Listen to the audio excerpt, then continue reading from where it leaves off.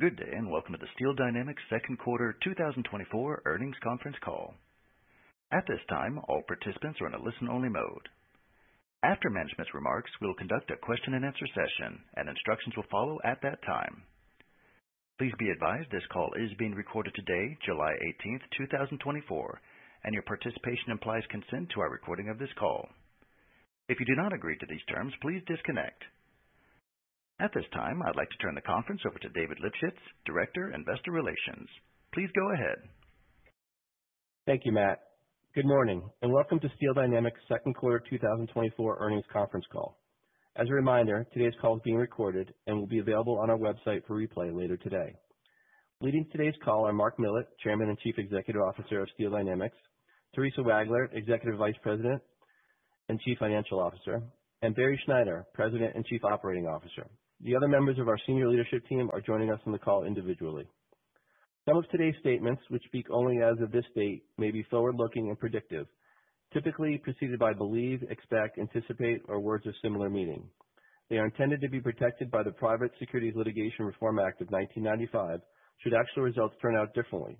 Such statements involve risk and uncertainties related to integrating or starting up new assets, the aluminum industry, the use of estimates and assumptions in connection with anticipated project returns, and our steel, metals recycling, and fabrication businesses, as well as to general business and economic conditions.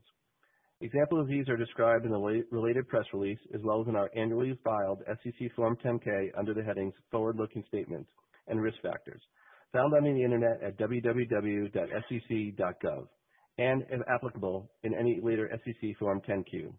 You'll also find any referenced non-GAAP financial measures reconciled to the most directly comparable GAAP measures in the press release issued yesterday entitled Steel Dynamics Reports Second Quarter 2024 Results. Now I'm pleased to turn the call over to Mark. Thank you, David. Good morning, everyone. Appreciate you being with us on our second quarter 24 earnings call. As you likely read, our teams achieved a solid second quarter financial and operational performance. I think most gratifying was achieving another great quarter for safety. Teams have been commissioning and ramping up 4 new value-add flat roll steel coating lines at a record rapid pace, which is adding 1.1 million tons of higher margin product diversification.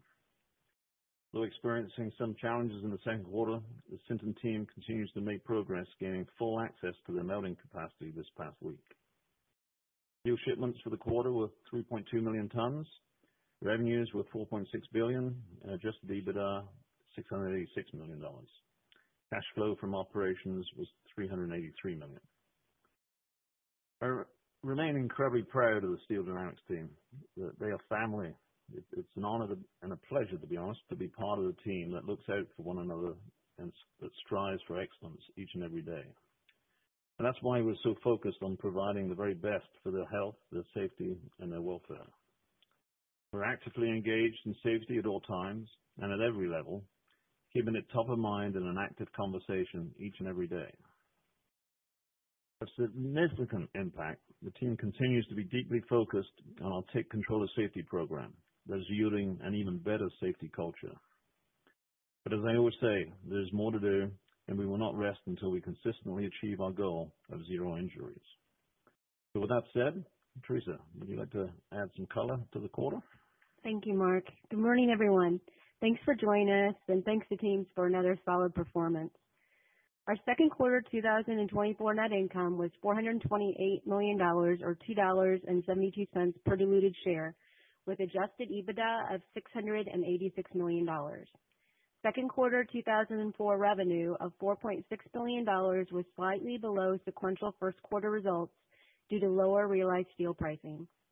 Our second quarter operating income of $559 million was 26% lower than first quarter results, driven by steel metal spread contraction as pricing declined more than scrap raw material costs.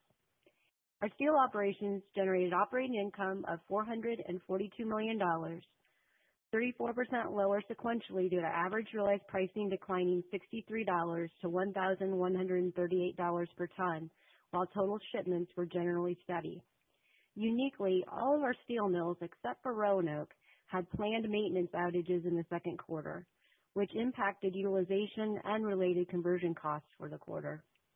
Additionally, Our Sinton, Texas flat-rolled steel division operated close to 60% of capacity for the quarter, compared to almost 70% in the first quarter, due to required outages to implement needed changes, which Barry will describe in a moment.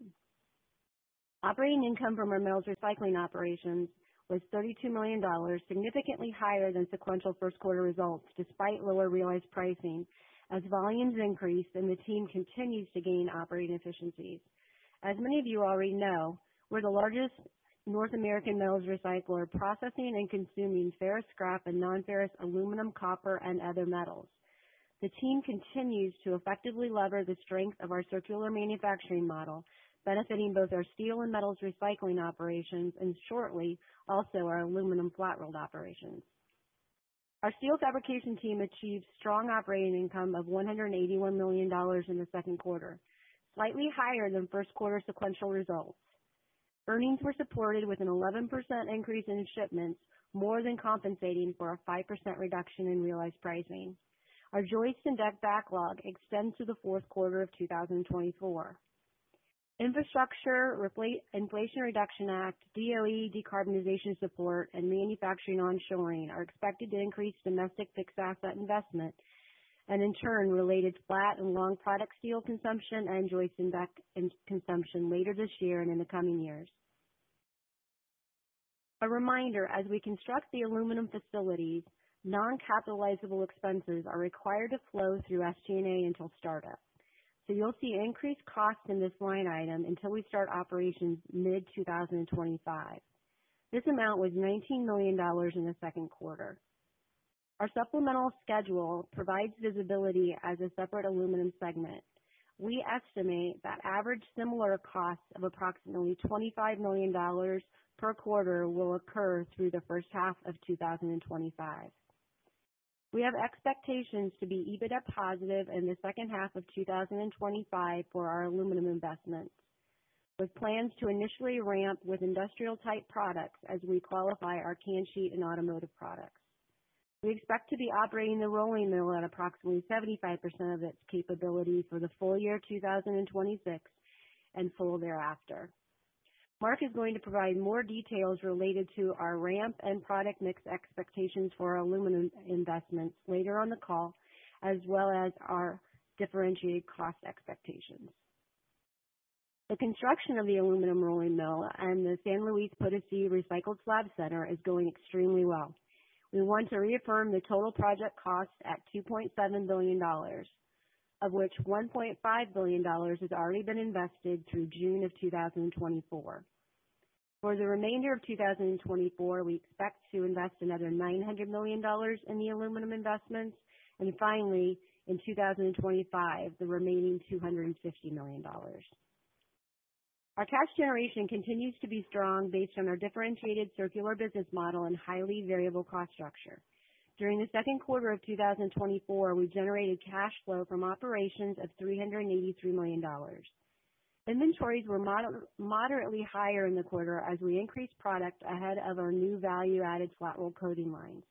Additionally, estimated tax payments were $273 million in the quarter, representing a 23% cash tax rate for the first half of the year. We ended the quarter with strong liquidity of $2.7 billion, comprised of cash and short-term investments of $1.5 billion, and our fully available unsecured revolver of $1.2 billion.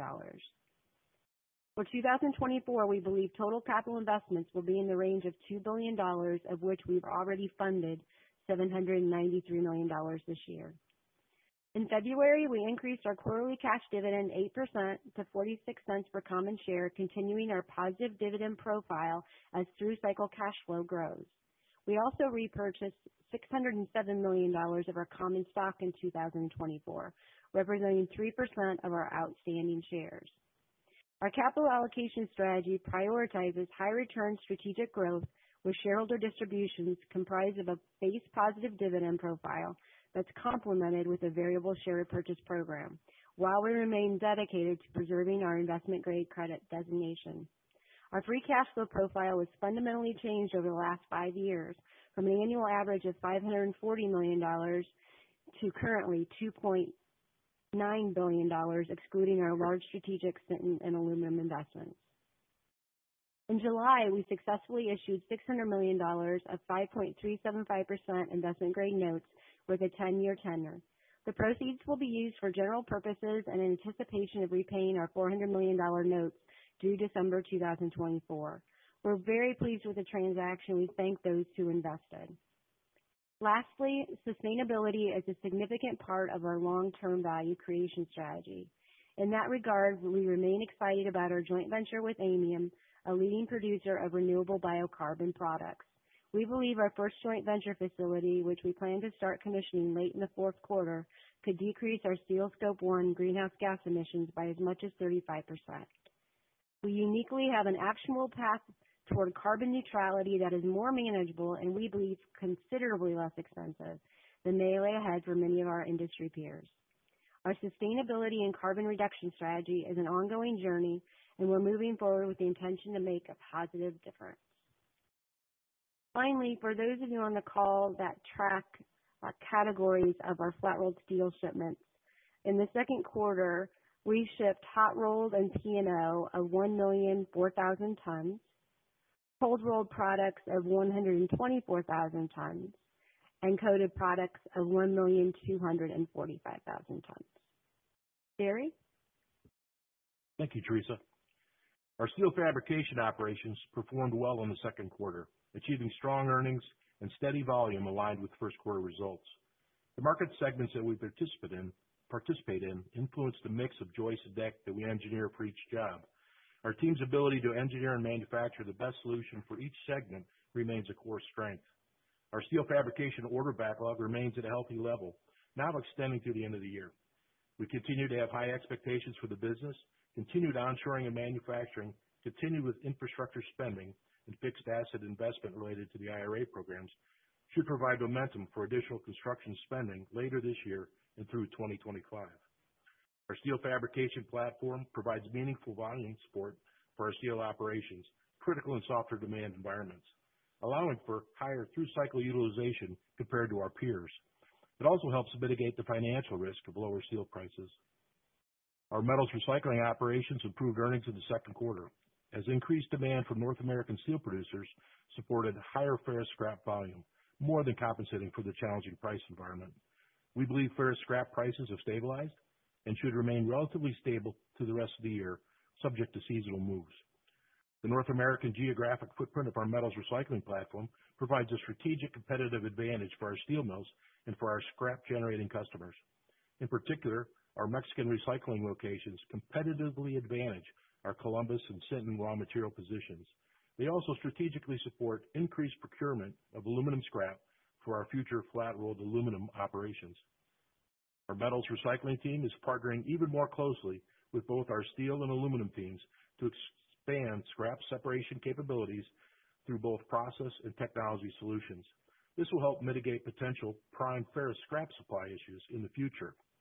It will also provide us with a significant advantage to materially increase the recycled content in our aluminum flat-rolled products and increase our earnings potentials. Steel team has a solid quarter, achieving shipments of 3.2 million tons. During the second quarter 2024, the domestic steel industry operated at an estimated production utilization rate of 78%, while our steel mills operated at a rate of 81%. We consistently operate at higher utilization rates due to our value-added steel product diversification, our differentiated customer supply chain solutions, and the support of our internal manufacturing businesses. The higher through-cycle utilization of our steel mills is a key competitive advantage, supporting our strong and growing cash generation capability and best-in-class financial metrics. Our realized steel pricing declined across product portfolios as prices weakened throughout the second quarter. However, value-added flat-rolled steel pricing spreads remained very resilient during the same time frame, supporting our earnings as we already are the largest producer of these products in North America.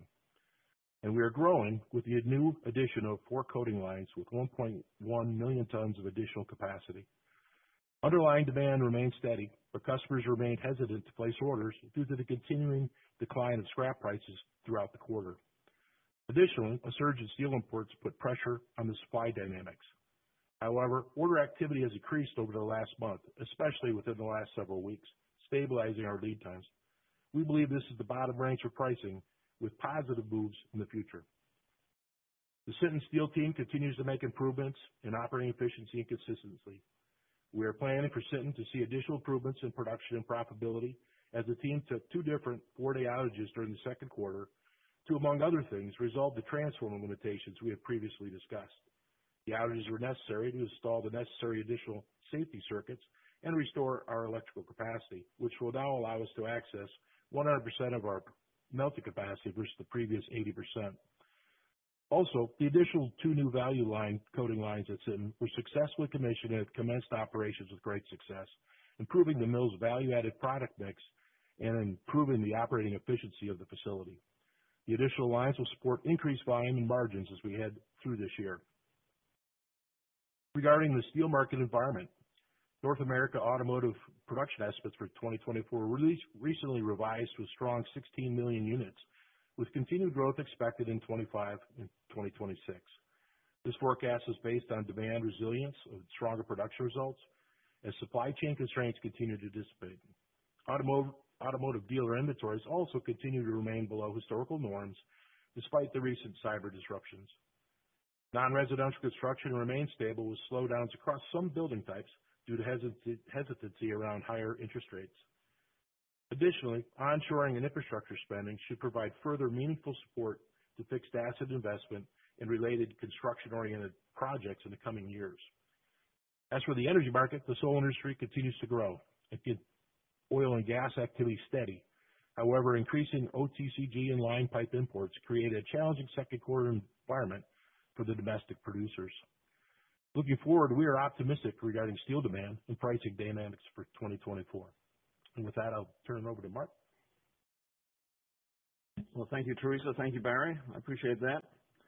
But looking toward our continued growth, our consistently strong through-cycle operating and financial performance continues to support our cash generation and growth investment strategies. The 4 value-added flat-roll steel coating lines are increasing volume and have performed extremely well.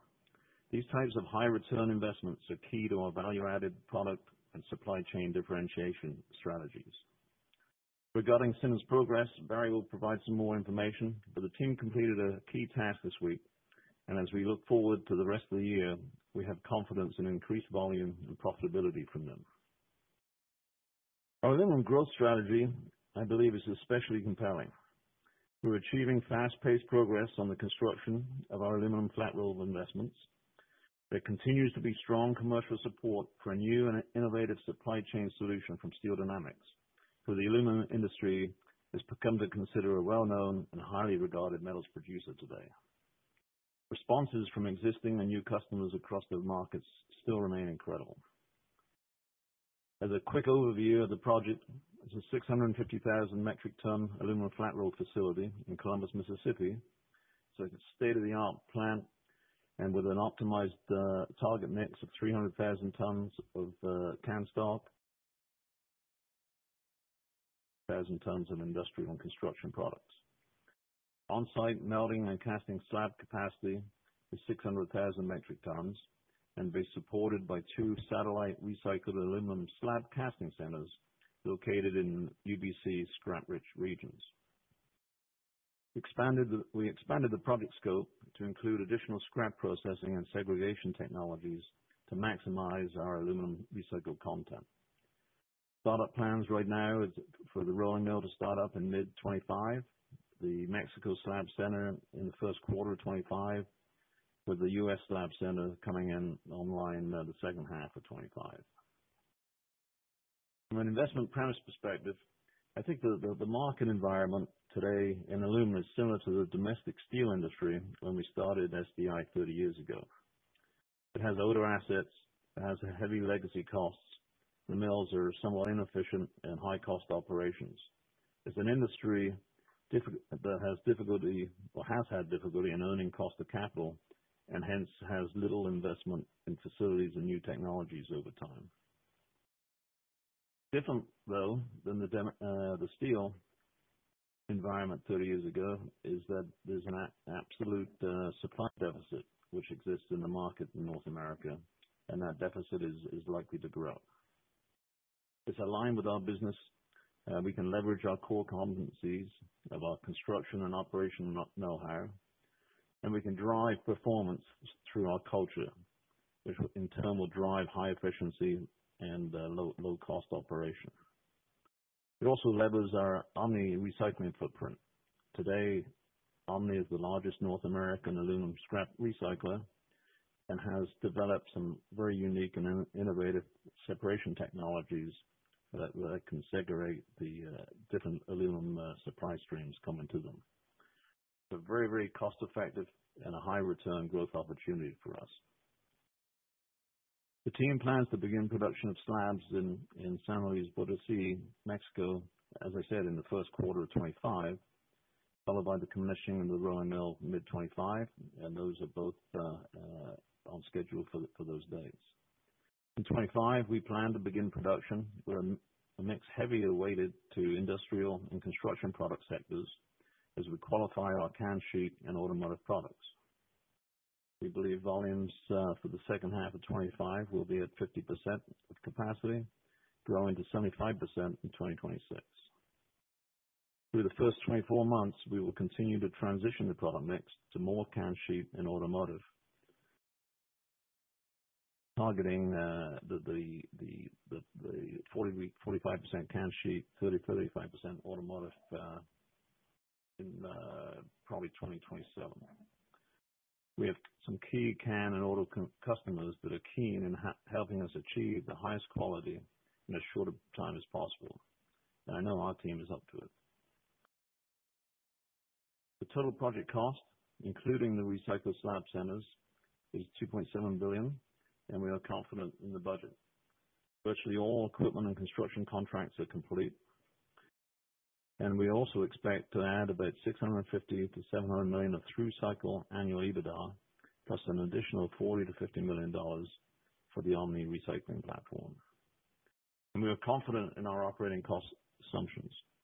And some of you have asked us to try and quantify these areas of savings as we've outlined them in the past and help you differentiate our project to the rest of the industry.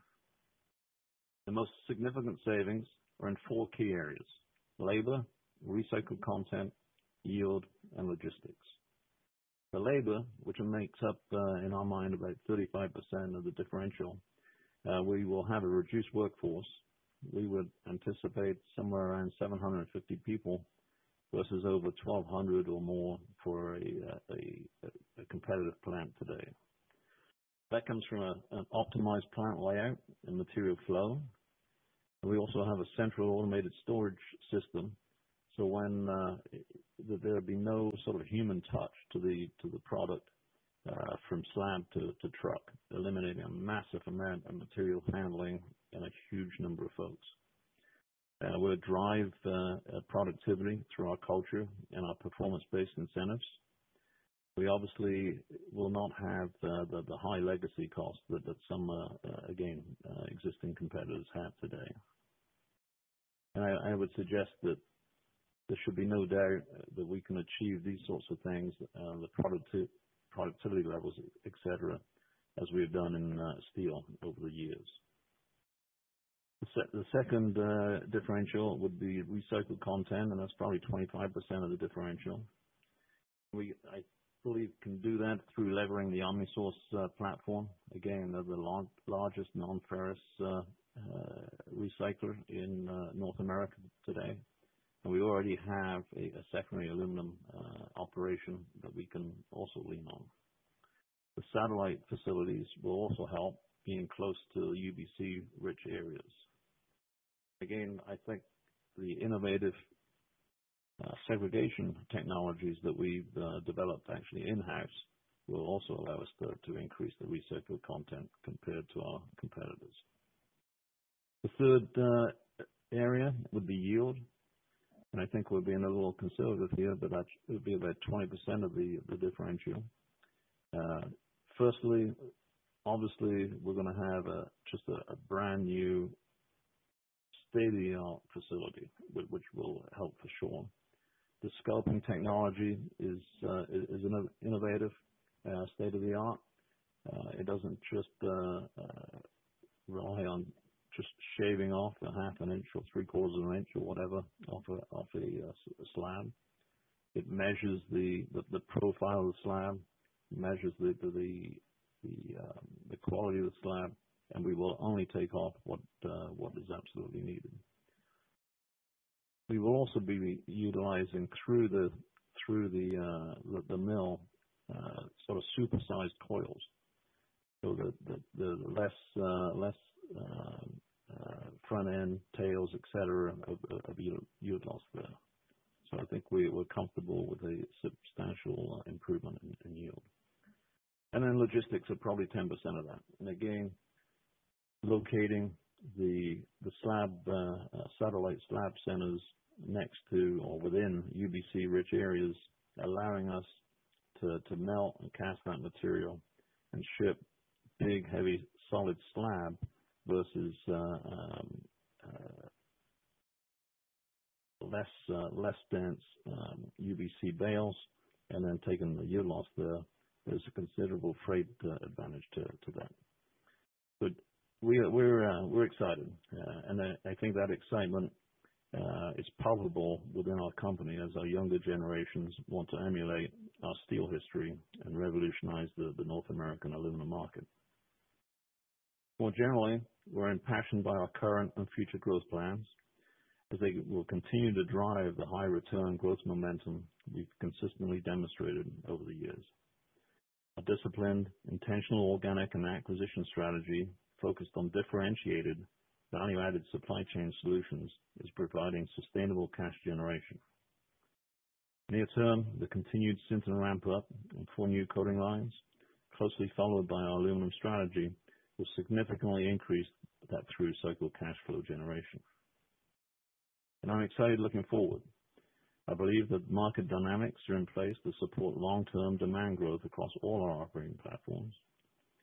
As Teresa mentioned, North America will benefit from continued onshoring of manufacturing businesses, and the U.S. will benefit from the allocation of public monies from the Infrastructure Program, Inflation Act, and other public programs.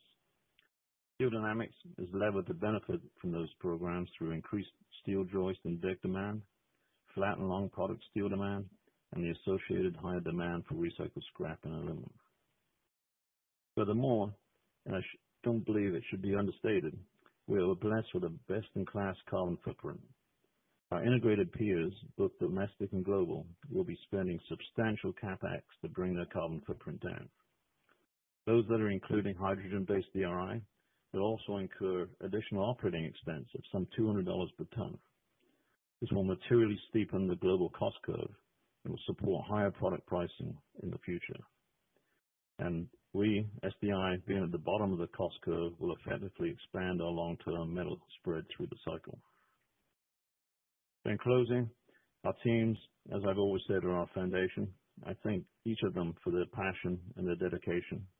We are committed to them, and I remind those listening today that safety for yourselves, your families, and each other is the highest priority. Our culture and our business model continue to positively differentiate our performance, leading to best-in-class financial metrics. And we are no longer a pure steel company, but an integrated metals business providing enhanced supply chain solutions to the industry, in turn mitigating volatility and cash flow generation through all market cycles. We are competitively positioned and continue to focus on providing superior value for our company, our customers, team members, and shareholders alike. We look forward to creating new opportunities for all of us today and in the years ahead. That being said, Matt would love to listen to or hear and comment on the questions. Thank you. If you'd like to ask a question, please signal by pressing the star key followed by the digit 1 on your telephone keypad. If you're using a speakerphone, please make sure that your mute function is turned off to allow your signal to reach our equipment. If you pressed star 1 earlier during today's call, please press star 1 again to ensure our equipment has captured your signal. Also, we ask that you please limit yourselves to 1 question to facilitate time for everyone. Any additional questions can be addressed upon re-entering the queue. Your first question is coming from Carlos de Alba from Morgan Stanley. Your line is live. Good morning, Mark and Teresa. Just wanted to ask you, Mark, can you remind us what is the recycled content that you expect to have in the aluminum project and how that may evolve over time? Obviously, well, Carlos, it depends, to be honest, on the product. And over time, it will improve, obviously. Our target for the UBC is around about 90 to 95%. Sorry, can sheet. Yeah, UBC raw material. But for the can sheet, it'll be 95%, with a certain aim of 95%. And I think that it, to some degree, is reliant,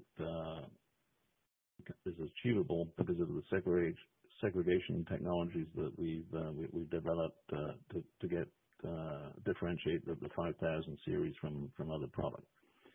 The automotive would be lower than that, and I think our aim would be around about 70%. All right. So overall, it's probably going to be something closer to 85% then. I've not done the math, but in my head, intuitively, that sounds right. Right. Thank you very much. Thank you. Your next question is coming from Martin Englert from Seaport Research Partners. Your line is live. Hello. Good morning, everyone. Good morning. For low copper shredded scrap, can you provide an update on the processing capacity within the internal network and any ongoing growth initiatives there and where you think that capability might be at entering next year? I think the question was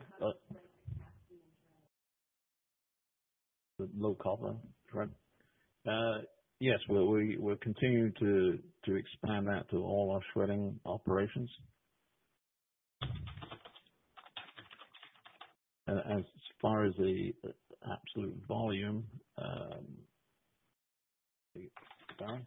I would just say we, in addition to the technologies to segregate the scrap, the ferrous scrap, get the copper residuals out, requires quite a bit of know-how in the melt shop to fully utilize that. So we've been expanding that growth down to our Mississippi mill and also into Sinton. So right now we have a very healthy mix at our Columbus flat roll or Butler flat roll mill where we have the requirements we need. So the investments that Omni's making takes that product even further down into the south where we can get better utilization at the other flat roll mills. So we're very excited about the opportunity and also how to deploy it once it gets to the mills. That's probably half the problem is how to get it usefully into your mix in the mills. And we're making great progress on that as well. Are you putting the technology in at the shredding facilities or are you co-locating it at the mills? To this point, it's at the shredding facilities, and it is a series of equipment to pull the value streams out along the way. So not only does it reduce the copper in the actual scrap shred we're sending to the mills, but it also allows us to obtain better recoveries in the other elements coming out of the scrap stream, the Zorba, the Twitch, so forth. So at the facility is the best place to put those, and right now that's where our focus is, our efforts been focused. Okay, and no current estimates as to how much your capability is for processing that today? Can't give you the actual number, but we're confident that we will be able to create a volume that matches our productivity of our sheet mills. Okay, appreciate the color there. Thank you. Thank you. Your next question is coming from Tristan Gresser from BNP Paribas Exane. Your line is live. Yes, hi. Thank you for taking my questions. The first one is on Sinton. I think back in April, you mentioned that you had that maintenance and that the transformer issue kind of was about to be solved, but now it seems this issue lasted for longer, as you only mentioned that you only got full capability back last week. So if you can explain a little bit of what happened and why it took longer, essentially. And also, was Sinton a bit that positive in Q2? And do you expect a significant step up in profitability into Q3, or is that going to be a much more gradual process given the market conditions? On the outage front down in Sinton, the work we had to do took place in the high voltage switch yard. So we bring in transmission voltage in Texas. We're the only facility in the state of Texas that actually brings in 345,000 volts. So in the early April outages, we put the concrete down that's necessary to support the equipment and made bus modifications. And as the equipment arrived, there's this protocol of both testing the equipment, pressurizing it, safely bringing it to a position where you're ready to turn it on. And during that process, required us to have the high voltage also shut off. So as we actually got the equipment fully on site, fully installed, and now turned on the equipment, that there's a series of outages that comes along with that. And we kind of identified the key steps in the process. So we did have a slight delay with the hurricane situation in South Texas. And just out of prudence, we decided to make sure we weren't in the process of messing with our high voltage system when we had hurricane winds. So we're in a much better place now. We're very comfortable that we've addressed the root cause. We put in some new safety gear that works in the electrical world, and that's as deep as I can go into it myself. I'm a mechanical guy. But we're confident that when we're positioned now to really fully utilize the power in the furnace. And the teams are, practice-wise, are up to speed. So we do see this as a big key step in getting even more productivity out of the plant. If I could add and perhaps expand a little further. And we took a little bit of a low blow in an analyst report last night about our performance there at Sinton. But I think there needs to be recognition that we're developing the next generation technology down there. It is an absolutely phenomenal technology, and it's what the world is going to be using going forward.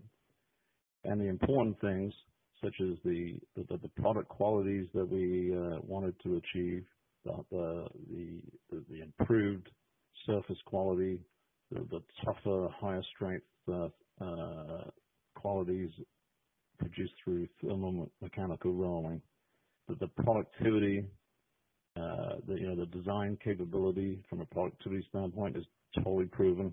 We can produce over 5,000 tons a shift down there. So the technology is absolutely there.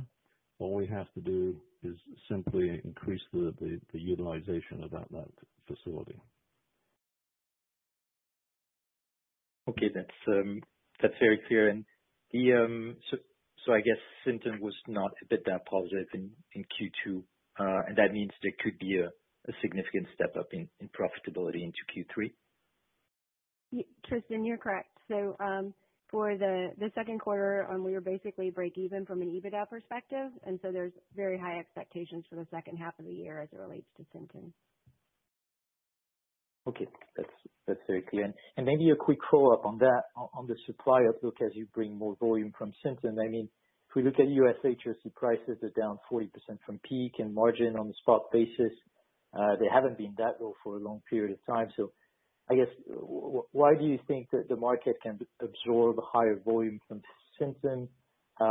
And have you contemplated it instead reducing production or capacity at this time? And lastly, in that type of environment where some of your peers are, probably in much more difficult conditions, have you been able to gain market share? We're very confident that the products that we offer out of Sinton, as Mark spoke, we had to get new technology to be able to respond to the customer base in that region.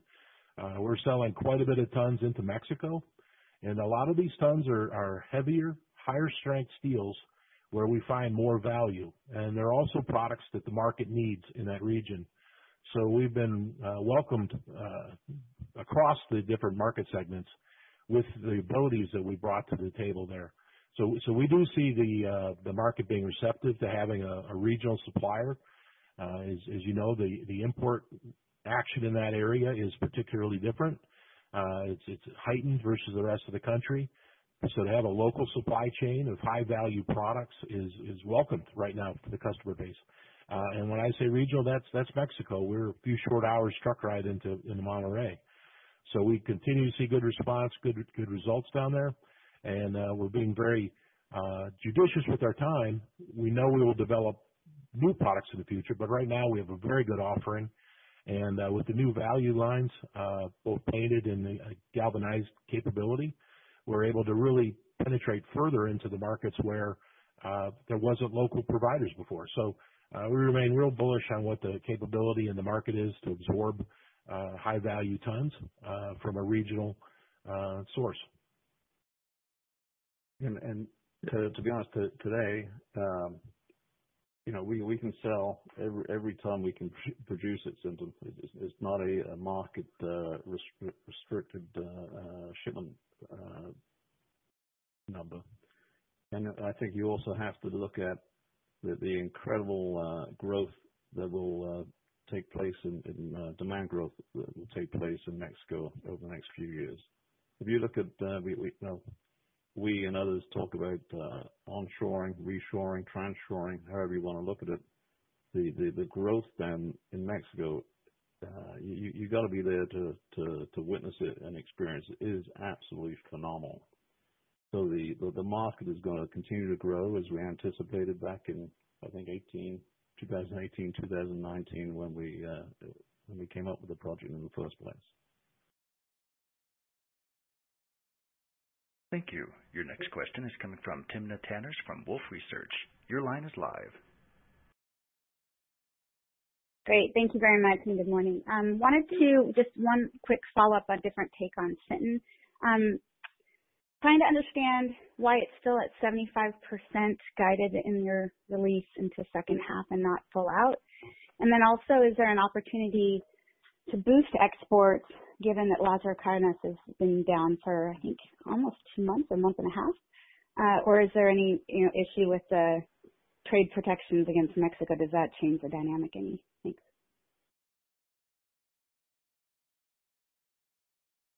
We don't see the trade dynamics changing with Mexico in the short term. There is an effort, of course, to stop the surge, and there's been recent activity on the 232.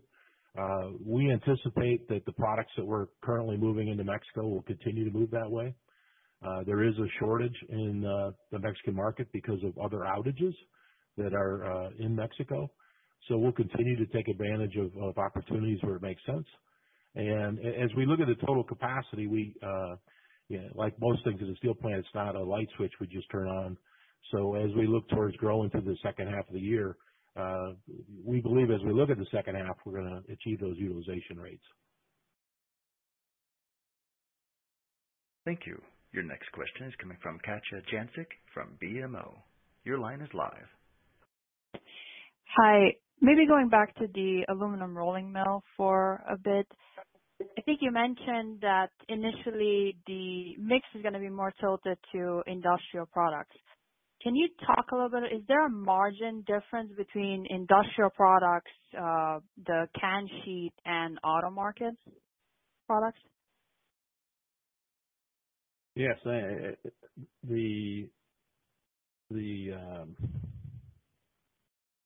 I guess the thinner margins tend to be in can sheet if you were to stack them.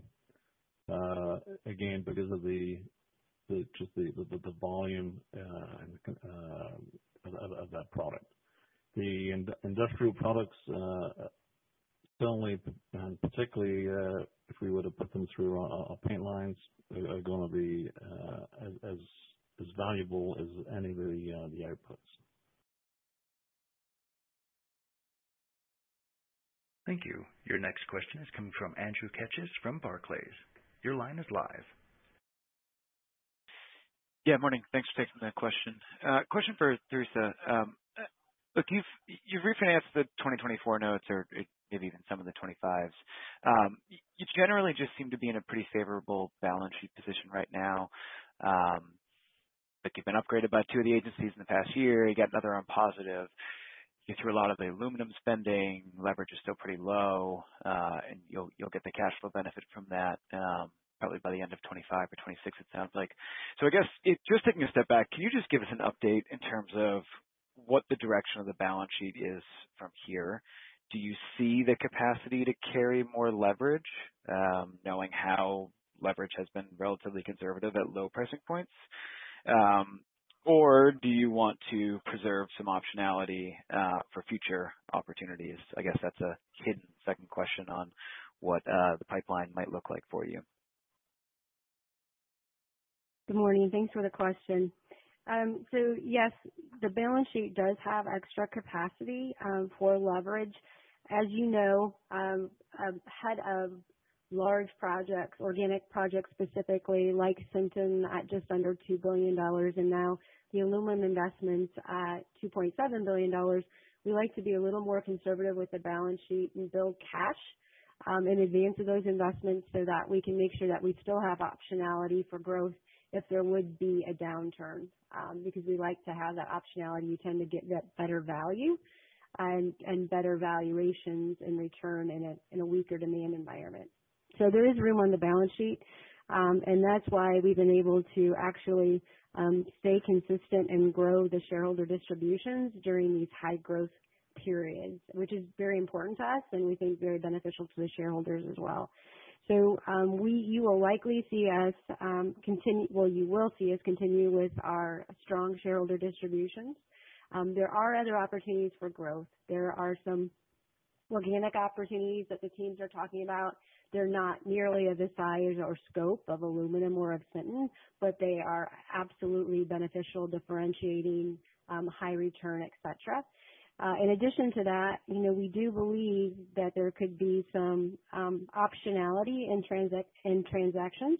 We're very particular. We're very disciplined as it relates to acquisitions, ensuring that there is an appropriate valuation and return for Steel Dynamics. So you do see us being more disciplined than some others in the industry.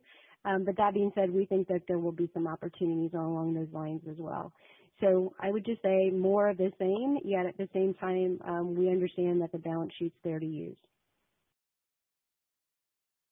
Thank you. Your next question is coming from Bill Peterson from J.P. Morgan. Your line is live. Yeah, hi, good morning, and thanks for taking the question. Thanks for the color on the aluminum business. I guess the question is, when do you expect to lock in long-term contracts for the rolling mill, maybe across the markets? As well as, can you update us on your latest thoughts in terms of the qualification timeline for packaging and automotive, those markets? How long will it take to kind of get qualified in those markets? Thanks.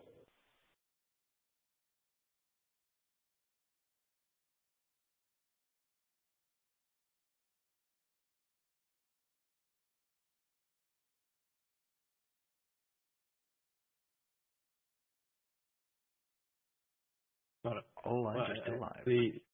As we said earlier, the initial material for qualification of the can sheet and auto will start in 25.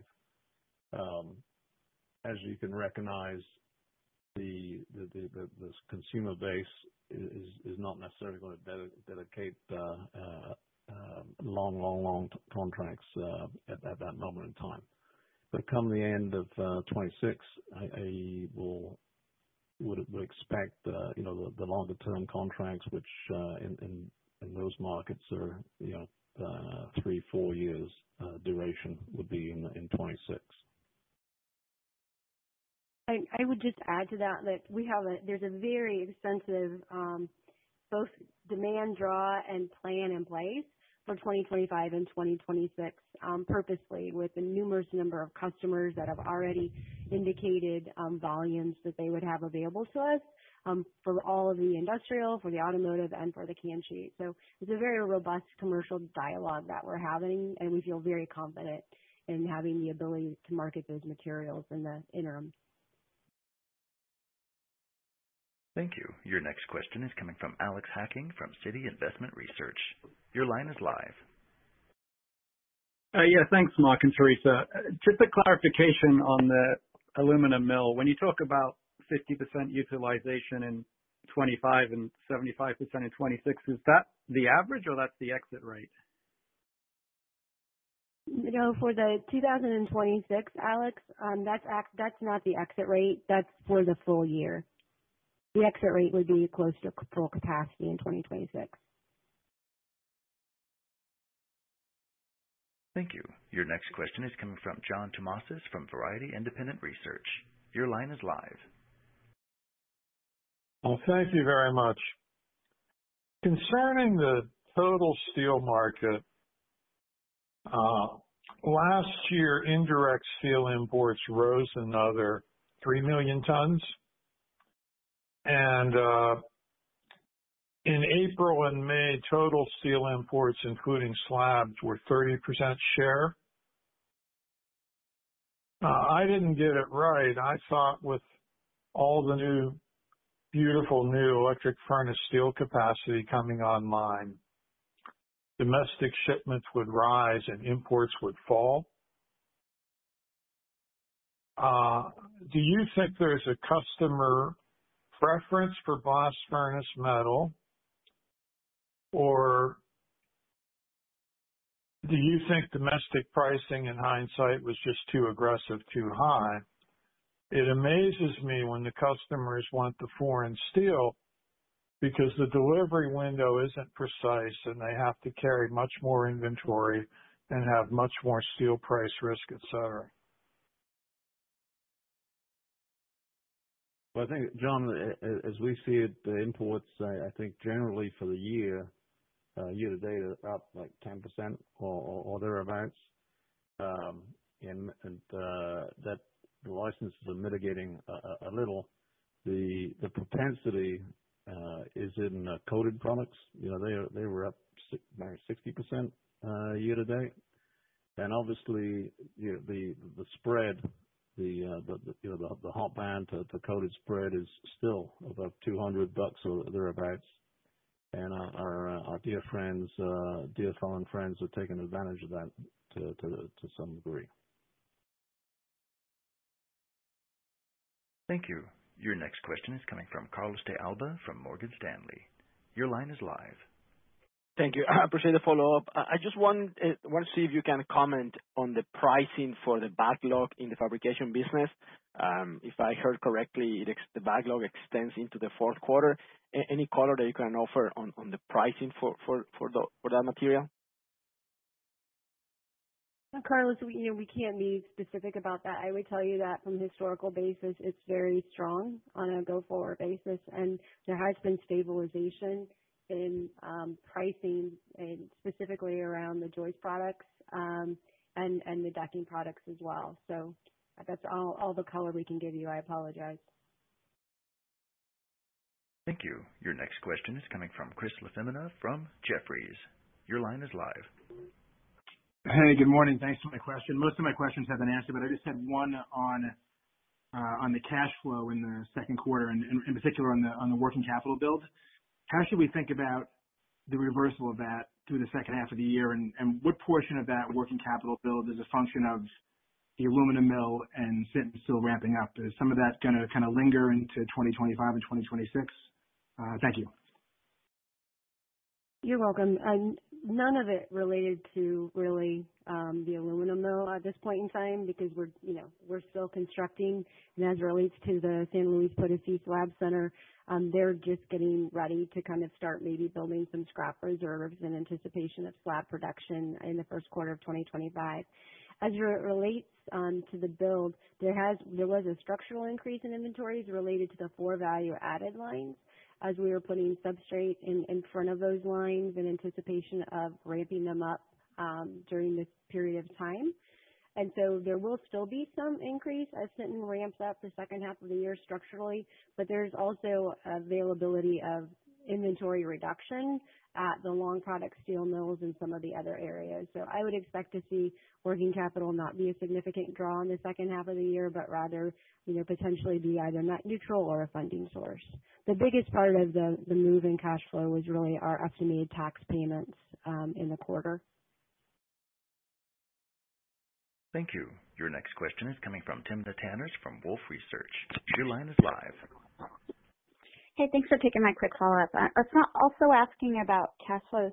If we think about the $1.2 billion remaining capex in the second half, the $400 million debt pay down, I'm just trying to think about if you want to keep the buyback steady as you have over the last several quarters, or if there's any shifts that you might make to your capital allocation policy given those big uses of cash. Thanks. No, we're very comfortable with our cash flow generation capability. At this point in time, given what we can see, there's no expectation of changing our capital allocation policy for the remainder of the year. Thank you. Your next question is coming from Alex Hacking from Citi Investment Research. Your line is live. Yeah, thanks for taking my follow-up. I'm just curious in your, perspective, or are you concerned about some of the rhetoric around, Mexico and the steel trade with Mexico? The U.S. is a net exporter of flat steel to Mexico, right? Sinton is targeting Mexico for offtake. Are you concerned that some of the rhetoric that's sprung up recently could lead to, more tariffs, retaliatory tariffs? And is that a potential risk that you're considering? Or how do you think about that? Thank you. Well, I guess from my perspective, there's certainly some noise and perhaps short-term aggravations going back and forth. But longer term, as I said earlier, the growth, the steel demand growth within Mexico is going to continue to be considerable. They're going to continue to be steel short. They're going to need our products. In particular, they're going to need our coated and downstream products, perhaps a little more so than hot band. But they're going to be steel short, and in the big picture, I don't see a material problem now.